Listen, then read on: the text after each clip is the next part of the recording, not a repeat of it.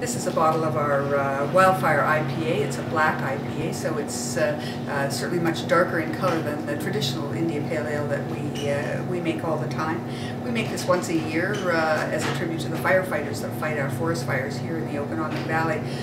The valley is considered a desert country, and it certainly is very dry, so forest fires are very much a part of our summer life here, and we rely on these good folks to keep us safe.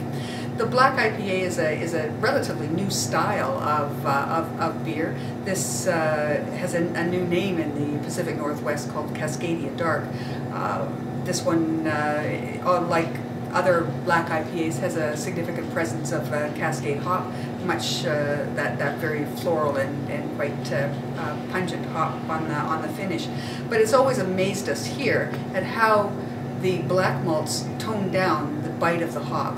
The bite is still there, and you certainly can tell that there's a great presence of this hop in this beer, but it has nowhere near that final take your breath away that traditional India Pale Ales have.